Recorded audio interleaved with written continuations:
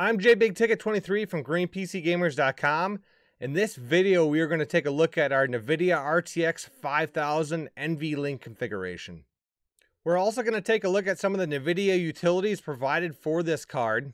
And then finally, at the end of this video, we'll run through some popular game titles to show you how well our NVLINK configuration performs in a gaming environment.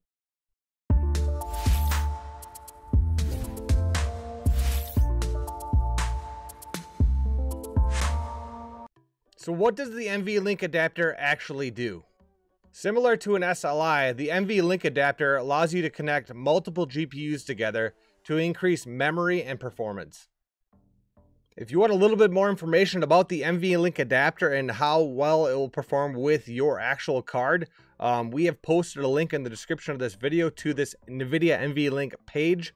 Now we're going to scroll down to the cards that we have installed, which are the Quadra RTX 5000s. And as you can see, we are going to have up to 50 gigabit per second bandwidth with these two cards connected. Please keep in mind that not all system boards will support an SLI or NVLINK configuration. If you are curious whether your motherboard will support a NVLINK or SLI configuration, go to the description of this video. We posted a link to the SLI certified systems and motherboards. And you can go ahead and try to locate your system to see whether it is supported or not. Now, in our case, we are using a Dell Precision T7920 workstation.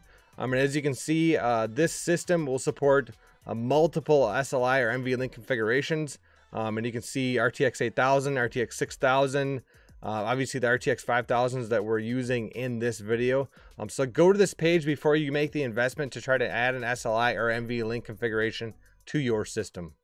Also, not all software will actually be optimized to use an SLI or NVLINK configuration. So check with your software providers to make sure that it'll actually be utilized if you make the investment. We're going to quickly show you how to enable the SLI or NVLINK configuration in the NVIDIA control panel. So we went ahead and right-clicked on the desktop to go into the control panel, then go to Set SLI and Physics Configuration. Click on the Maximize 3D Performance, apply it, and now the screen should go black a few times and it will apply the changes and put the two cards in the NVLINK or SLI configuration. As you can see on the screen, we have successfully enabled the SLI configuration. NVIDIA has also provided this utility called the NVIDIA Quadra view. It's basically a productivity utility that allows you to create custom profiles and hotkeys.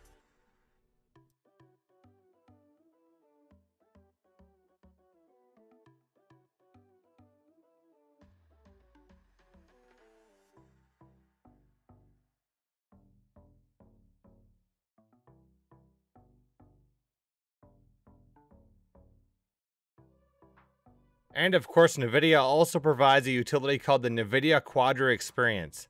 This utility allows you to easily upgrade drivers as well as optimize certain professional software suites and games specifically to your hardware.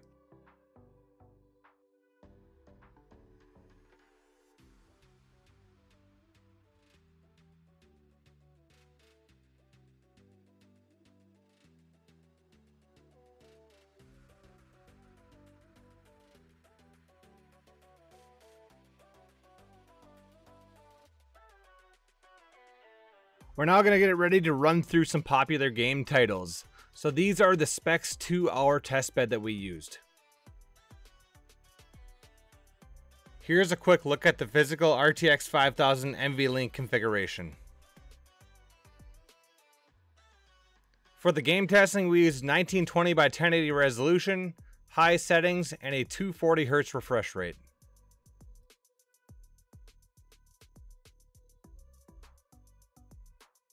We are aware that Quadra graphics cards are not made for gaming. However, we still like to see how well they will perform in a gaming environment.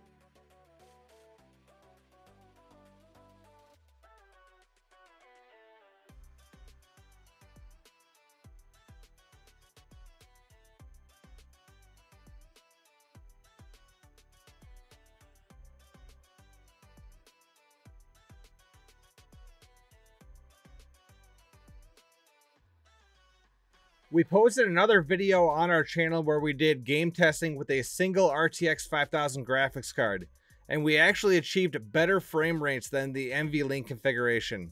Comment below and let us know why you think that might have been.